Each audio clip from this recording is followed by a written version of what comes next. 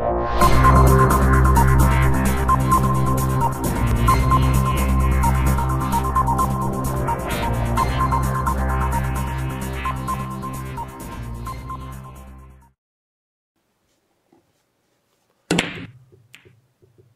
everyone, welcome to runout.tv. We're going to have a game against Tall Steve today. I'm raised to 6. I'm not sure on the settings, it might be winner breaks, I'm not sure. We'll find out.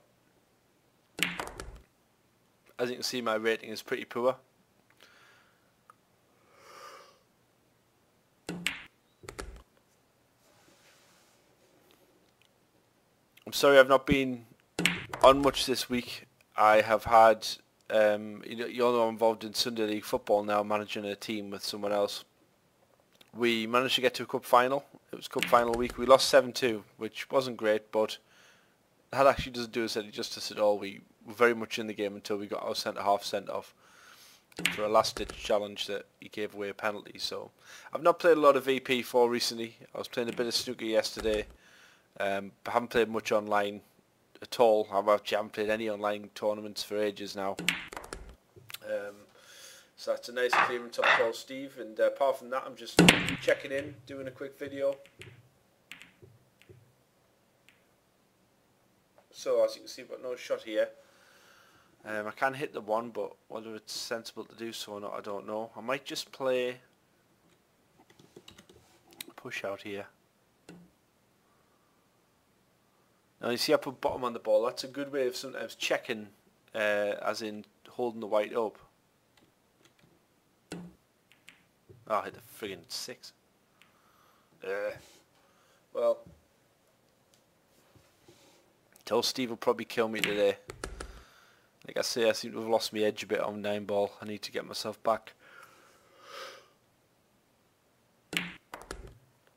Also, I only woke up about 10 minutes ago. We've actually got a Sunday League match this morning.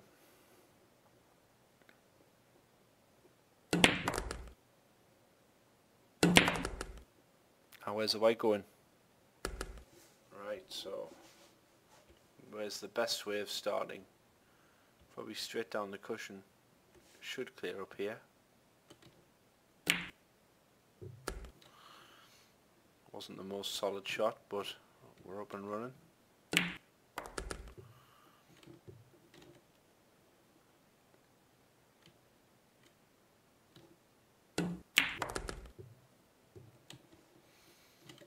There's really nothing to do in this rack. That was a big giveaway.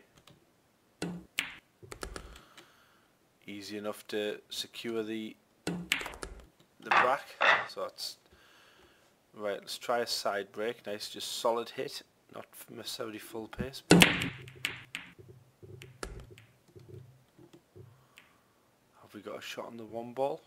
Well, we've got a shot to nothing here. Or have we? No, I thought we had a double, but we haven't. So I'm gonna play it safe. Try and get the white near the red. Well, I have done that, but I've left it. But I've talked with queuing, but the problem is the computer is a very good queuist, but he's made a real mess of that. So survey the table. 2 to the 3 is the hard shot.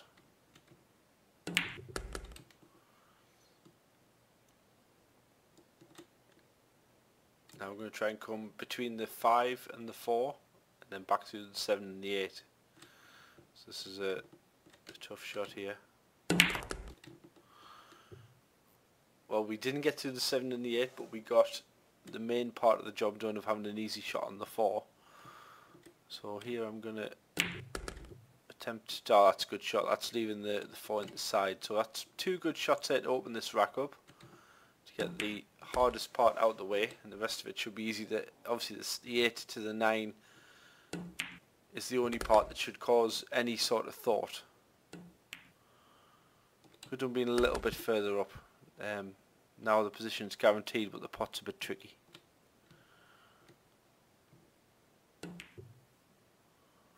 But I get it straight in. Could do with a kiss on the 9. I haven't got it, so now I'm going to have to... It's going to be either the centre pocket or the top pocket. I think it's going to have to be centre pocket, so let's line it up.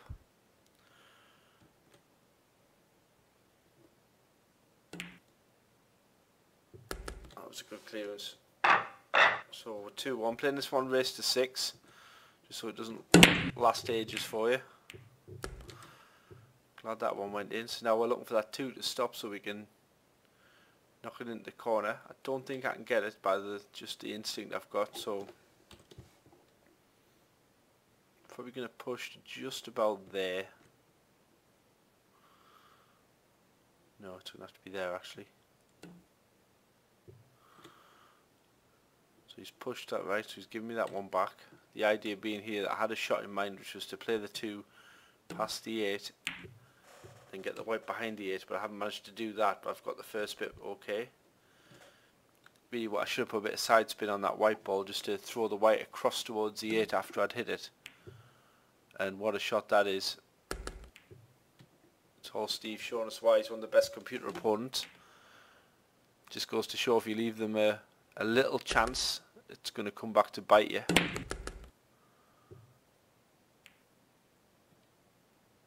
Betwixt in between, but he should get that no problem and has done.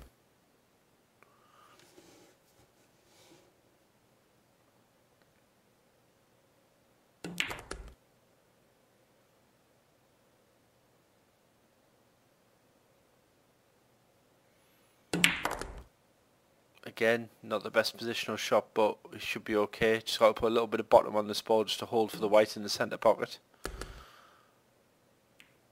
Got a nice kiss there, and I'll get to 2-2. No chance of it in off. Nice clearance. That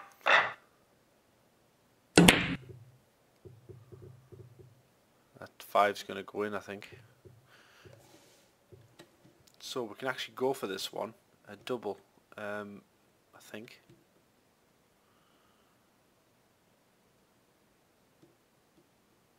I'm going to go for it because I think I can get it in off the 5.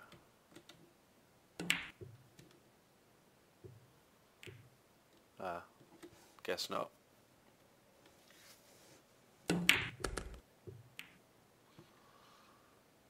So he's having to play safe there.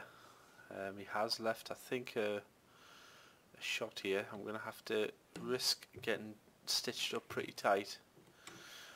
Now the 3 now goes.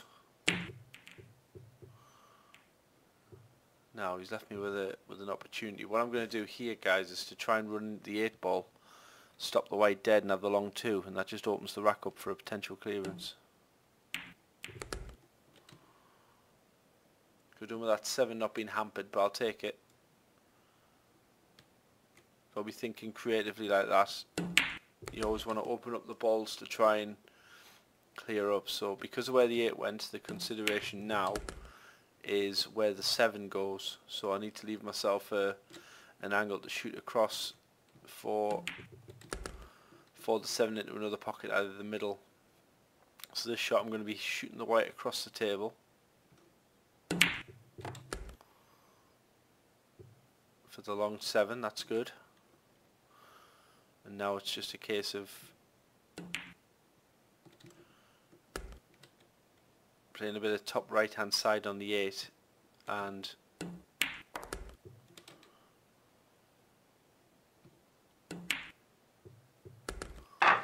going to a 3-2 lead. So we're playing well there. Did I get one down there? I think I might have done. 1, 2. No, I didn't. No. So that's always frustrating when the racks, they do break very, very differently on VP4. If you guys remember VP3, that terribly old game we used to play, you'll remember the breaking was somewhat predictable. But they've put a lot more effort in this game to make it harder. Personally, for me, they've gone... Again, it's hard because if you have an absolutely set rack, you can predict ball path and stuff like that. So I think we've suspended our disbelief in a way. Always gone wrong there. We've suspended our disbelief in a way in order to get a better game. But that foul is significant for the match, so we should hopefully be able to clear up. Deliberately left myself. I'm starting to leave myself more angle so I can move the white around. My natural game is to leave myself too straight. That hit on the black was fortuitous. But I should be okay just to slide around the back, leave myself an angle to drop down for the 9. Now this isn't great. Rather than hold, I'm going to go round 3 cushions.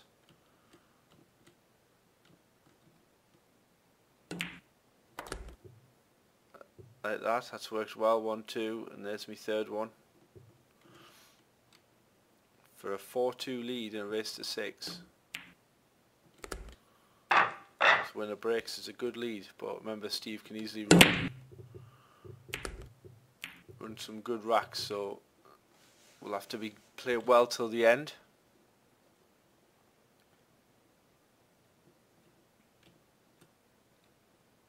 This one will be a good indication of how I'm playing here. Struggle with these lineups on these, and I've gone too shallow.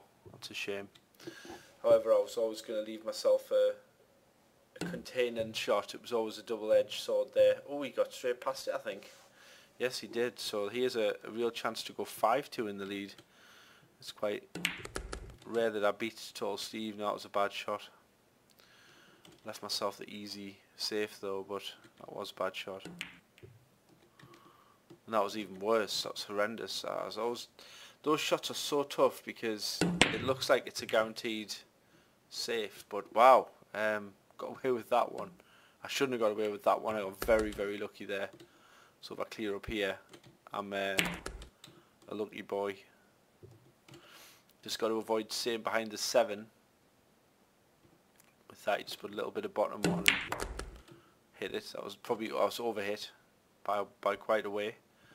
Going to use the 8 balls as stopper. Oh no, I'm not. See, sometimes I do stuff it doesn't work out, but as long as you're doing it where you can hedge your bets a little bit, that's okay.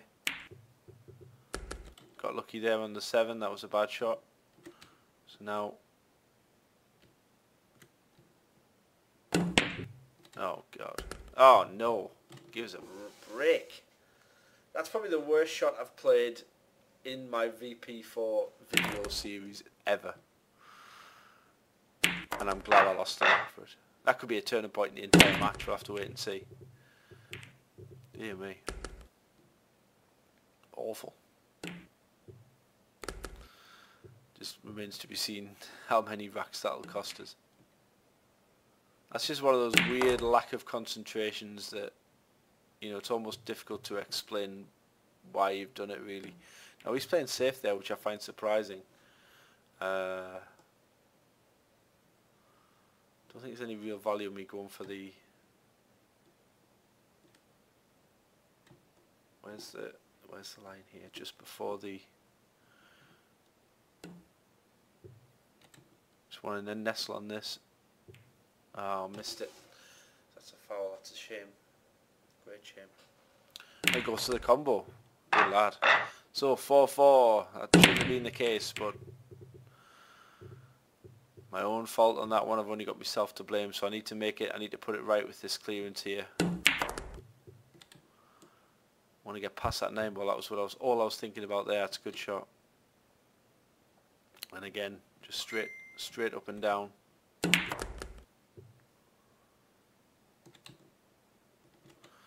So a couple of good positional shots to start this run. Gonna need just another one here. Didn't get it. That's a bad shot. I wanted to get back for that ball in the middle, so I'm going to need a good shot here. And I've done it again too thick, so poor. Had me chances to put this guy away. It's never nice when you lose like this, when you've had loads of chances to win. Don't think I'm going to get any more chances in this frame. No, it looks like he's got this one sorted. Yeah. So 5-4, so big mistake at 4-2, and I like how in these, I lose the match, but there you go, so I lose 6-4, unfortunately. Oh no, I keep forgetting I always set the settings that the 9 gets spotted, so I don't like losing on a golden break, so we get to play on, but it is quite interesting that in this match, you always get loads of swings and turns, and I think it looks like I might lose anyway, but it's quite interesting how that big mistake at 4-2, that one shot, in a match where I was leading, and you'd normally think, yeah, it probably doesn't even matter, and then you just lose a match. So it's quite instructive. Every match is instructive to remind you, and it's sensible, really. That's a great clearance, and that's me, lost 6-4. So I lose that match, but it's really interesting to kind of think about when you're thinking about playing pool, is to remember that every shot is important. You know, you can't ever think, oh, I've got a comfortable lead, I can go for this reckless shot. It's all sensible stuff, and it's all obvious stuff that you think, well, yeah. But you've just got to kind of concentrate on every shot. So I'm going to try and learn from that, and I hope you enjoyed that video. And I'll see you next time. So I lose 6-4, but I enjoyed the game. And check us out on the next video. Thanks, guys. See you soon.